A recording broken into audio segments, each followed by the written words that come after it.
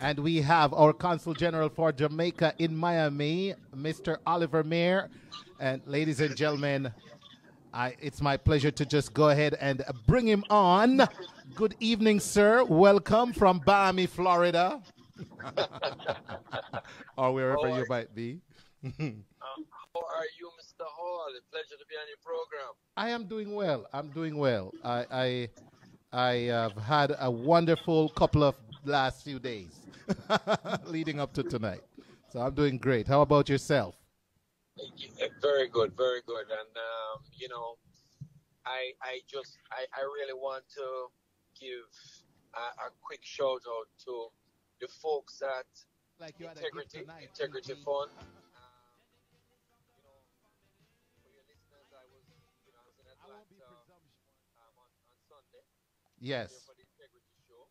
Right. And let me tell you, I am still laughing. Chris Parker and friends.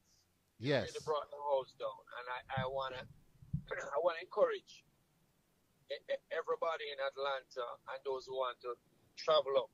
You should not miss the annual show from the Integrity Group. Seeing Chris Parker on stage and everybody else, I mean, was really a treat. They had all the different aspects of Jamaican life at Christmas in particular. Even one scene where they imitated a downtown scenario where a lady got robbed and they had to, they interjected a pasta in the scene and it had a good ending. But just the whole fun of it with Chris Parker selling water gun and all manner of things. It was really funny and hilarious. You had to be there. And I just want to say congratulations to them.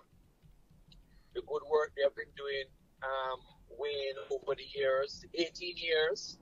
We, yes. with the consulate, are very proud of what they're doing because the funds go towards basic schools in Waterhouse.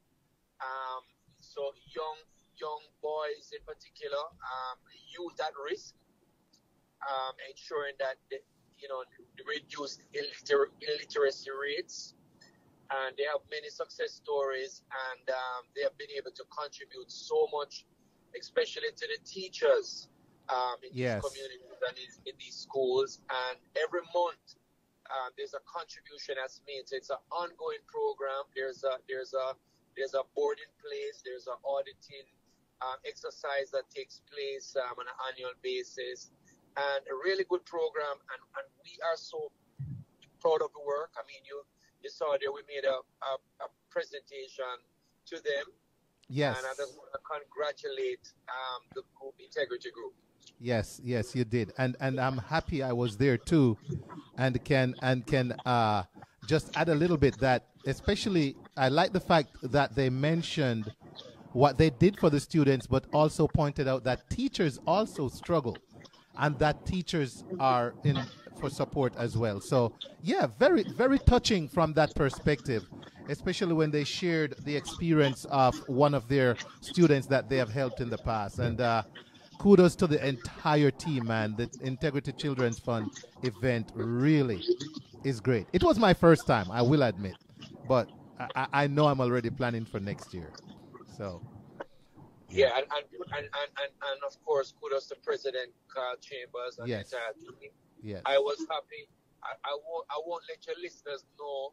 I mean, outside of coming to make the presentation and sending my greetings, I also had a small little part there. I won't get into any details about that, but it was for a great cause. I was happy to be a part of it, and really just appreciate the work and all the efforts coming out of Atlanta. Because Atlanta is a very special community. I want to thank the community for their warm embrace, their support over the year. I've just celebrated my first year as Consul General, and it evidenced I'm in love with Atlanta. Evidenced by the amount of times I've been there, and just the reception from the community. And how well they have rallied around initiatives, and they've it's been symbiotic. They've requested my presence. I've come there, and it has been productive. We have had clinics adopted from the exercise. We have done investment, outreach programs in the community. So many different things over the year. We've had the Prime Minister's visit, of which we were a part. So there are so many things that have taken place over the year. We had the diaspora, the summit, what conference? The summit, yeah, the summit before the diaspora conference, right? And so very productive time during the year during Atlanta, and I just want to thank everybody for their support over the time. Yes, and you went through quite a few topics there, if I may say, that you wanted to just touch on and thank the Atlanta community. But how about we back up a little bit to the 5K, because that was one of the events that drew a lot of excitement, especially towards the end. There was a lot of enthusiasm about it. So can you be a little more detailed about how that turned out, as far as, we know we're raising funds for clinics, but is there anything more specific you can share on what the proceeds were like from that, and in particular how they were used? Is that something you could share? Definitely, and I just want to again thank everybody for the support. We were able to raise from the event itself a little over $9,000, and we had some that we had raised through our Independence church service of $1,500. Awesome. So in total, $10,500 after expenses will go towards a clinic in Jamaica. We're in discussions with the Ministry of Health now to finalize between two clinics. As soon as it's announced, we will be arranging the official launch in Jamaica, and just allow persons who would like to be a part of that to come down to Jamaica. And once the dates are set, we'll announce those. And already we have started the discussions with the Ministry of Health. So I want to thank everybody. We did this. We basically pulled this together in a little under 3 months. Yes. And the turnout in Atlanta, in the Tri-County in Florida, and Orlando, right, was very encouraging. And already persons are looking towards next year. We have identified October 3rd as our save the date, which we will send out officially and just start working towards it, because we really want to, even though we had one clinic coming out of the funds from the exercise, we do have a couple of organizations that have indicated that they would like to also adopt clinics based on the sensitization, the information they received, right, when advertising the 5K. So wow, that's another development that we're working on. So we just want to really just say a big up to everybody, get in the community, exercising, taking your health more seriously. It's something that is very important. The community coming together. Us, we're responsible for 13 states here at the consulate, and the whole idea is of us all working together as one unit, doing something at the same time. And we this was a good exercise. Yeah. I know Houston is going to be coming on board this year around, and we're going to try and get as many of the 13 states involved as is possible this year. Of course, we're going for all 13 to have our 5K at the same time. Good. And try and get Love as many clinics adopted. So that's the latest on it. We want to have some camps, some training camps that will happen along the way, just to allow persons who would like to continue exercising, knowing that it's not just a one-shot thing. Exercise a way of life. Yes. And it's open to anybody. We have already started this in Florida. We're in discussions with some folks in Atlanta to have that started there, and we want to roll that out in other regions. So persons who would like to come out can do it free of cost and just get in exercising, whether it's like walking and stuff. So Okay. I want to thank Tony Gray, Yeah. Donna McLeod, and of course the late Kevin Booth, our very good friend, Yes. and the entire committee who worked, and all the people who came out to be a part of the event. Yes, sir. And a couple things. I can vouch for at least 4 persons who, after that Saturday morning, have made Saturday morning walks a routine now. They get up and go walk. And speaking of Houston, I want to say shout out to Gloria G.G. Campbell. She says to tell you, happy holidays, Consul General, and thanks for being visible and working for the good of the people. And well, there's a... You know, you can't move. Don't move off of Gloria so quick. Okay. Gloria is such a wonderful lady. She's the vice president up here at the Houston Association. Yes. Working along with Dr. Nikki Jones. I went there earlier in the year, and I'm going to tell you, the reception I got from them, I was so pleased. The community is well organized. They're energetic. And, you know, when it just shows that people are on fire for Jamaica. People want to support. People want to get involved. They are involved. And a lot of dynamic things are happening. A lot of dynamic people are in the community. Persons like Gloria, who just are so sold out for Jamaica. And you know, we just encourage people to get more people get involved, and just continue to share brand Jamaica to the world. You know. That's right. And don't bother try to invite him too often now, Gloria. He's got to. Don't let Atlanta and Houston get into it. No, I'm just kidding. I'm just kidding. All right. Yeah. So I had to share that with you. It came up on our feed here, and you know there are. You touched on a few things. I just wanted that extra bit on the 5K because it meant so much, and there was such an enthusiasm after. A lot of people who somehow didn't know about it can't wait to hear about the next one. There's some other stuff happening, man. We just had elections. Yes. Would you like to touch on the diaspora elections for a little bit? Definitely. I want to first of all just to say congratulations to Dr. Alan Cunningham. You know, congratulations on your victory. He's now the new diaspora representative for the Southeast. And we thank Mr. Wayne Golding for his 2 terms of stellar service to the community. Yes. And I want to congratulate the other 5 candidates because we had all top-notch candidates come forward. Oh yeah. You know, and I mean, you know, I have been accused of having, you know, I've heard my name having different favorites. You know, and I can't clearly say that I just have a good relationship with at least 4 out of the 6 right are people I know very well, and people that I interact with on a regular basis. Mm-hmm.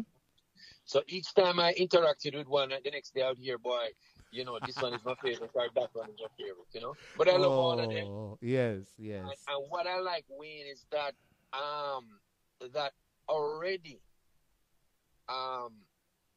they have started to connect. You know, I know of conversations that are taking place where persons have reached out to candidates who perhaps were not successful in getting the position, but I've asked them to come and support, and they've agreed. And it's that sort of spirit of working together that we encourage. And I want to thank the electoral committee who worked very hard, Father Ward, Dr. Jones, Philip Grant, Gloria Campbell, Tony Gray, Sidney Roberts. You know, they really, you know, it's the first time that the election went online. Yes. So there was some learning curve there. Right. There was, you know, nothing is going to be perfect the first time around. But I believe the guys worked very hard. They were very professional. And we had an online system that served the entire elections. And we had excellent candidates who came out. And I want to congratulate all the winners in the various jurisdictions. And one of the things that we're particularly proud about is that the new regions that will come into the fold, you know, Africa, South America, Asia, and other parts of Europe, just spells well for what is going to take place. We're going to be writing history as we speak in terms of how Jamaica will continue to grow from strength to strength through the diaspora. Yes, indeed. And if I may, sir, hot off the press is the official press release regarding the elections. And if I may take a quick moment to read it. Sure. Global Jamaica Diaspora, and this is from the Ministry of Foreign Affairs and Foreign Trade, ladies and gentlemen. And it's the press release, Global Jamaica Diaspora Council Elections, December 17th, the date. That was yesterday, and it's for immediate release. Here we go. Global Jamaica Diaspora Council announces final 2019 election results for the USA Southern Region. Moving, and the motto, moving diaspora engagement forward, a model for deeper partnership. Dr. Alan Cunningham has been elected to represent the USA Southern Region of the Global Jamaica Diaspora Council. He will represent the Southern Region, which includes Alabama, Arizona, Arkansas, Florida, Georgia, Louisiana, Mississippi, New Mexico, North Carolina, Oklahoma, South Carolina, Tennessee, and Texas. Dr. Cunningham is a business entrepreneur who also believes in community enrichment. His academic achievement includes a doctoral degree in international business, master's degree in management, and a bachelor's degree in psychology.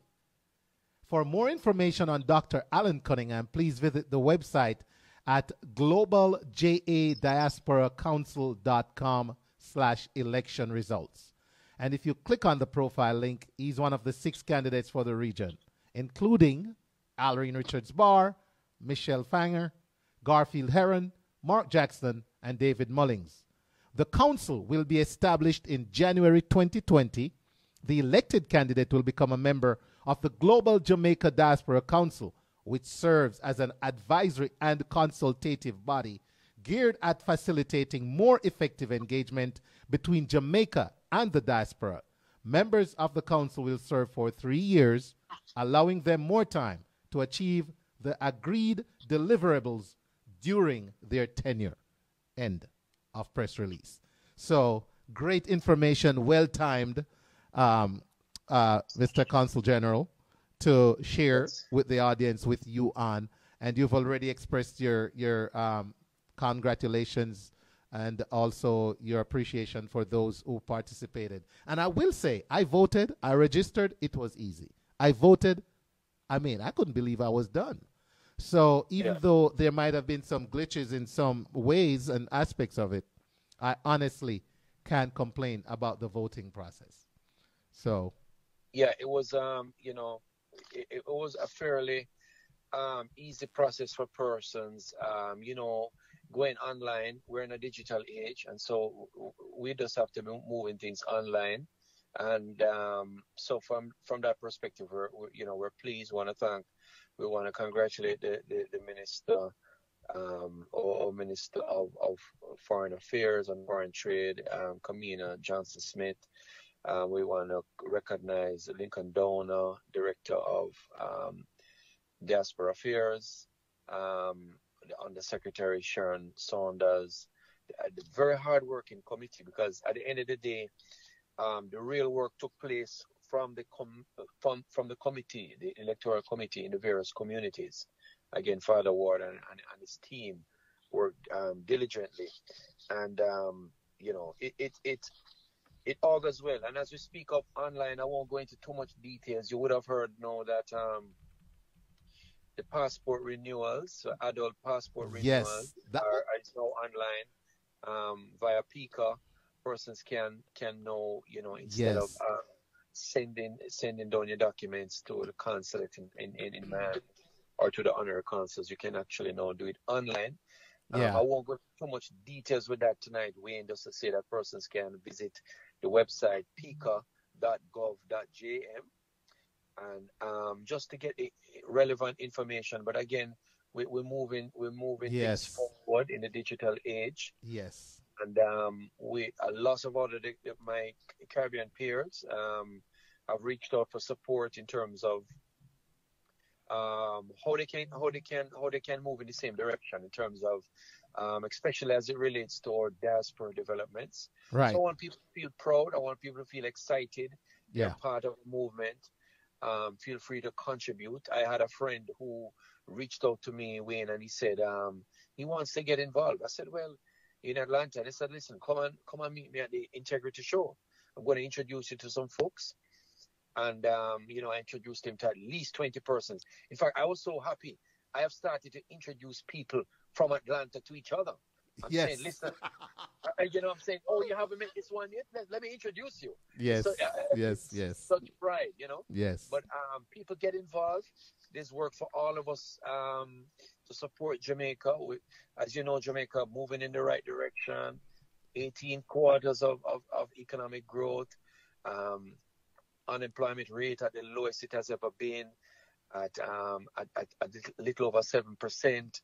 We have Stock had the market. best performing stock market in the world. Yes. And our debt to GDP was at 147%. It's now at 92%. So a lot of exciting things happening. We're grateful. We give God thanks. That's right. We can't forget the Father in all of Amen.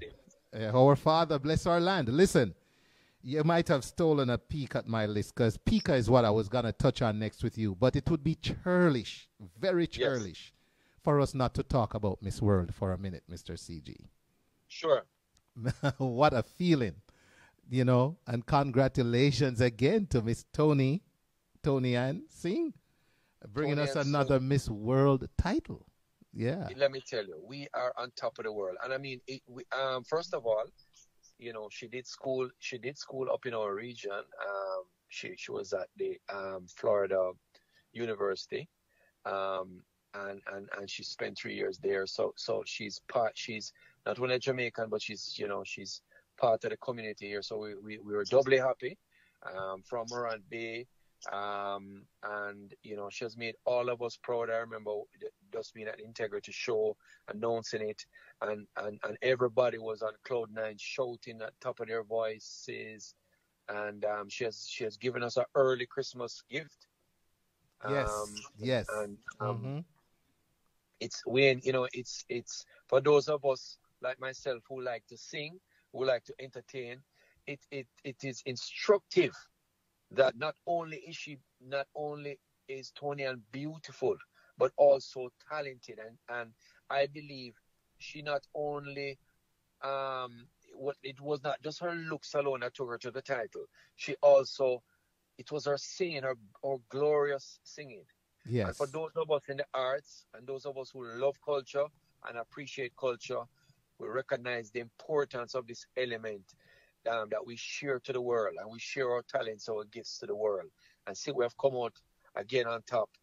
And we give God thanks, and we're so proud of you, Tony, and you have given us an early Christmas gift, which we will celebrate for years to come. That's right. Ladies and gentlemen, we're speaking to our Consul General from Miami for Jamaica, Mr. Oliver Mair. Mr. Mair, we really appreciate this kind of end of the year wrap up, man. Just touching on some important things for us to keep in mind going into the new year. Anything message wise, anything, any, as they would say, any teasers in the radio and television world, any teasers for 2020? We have a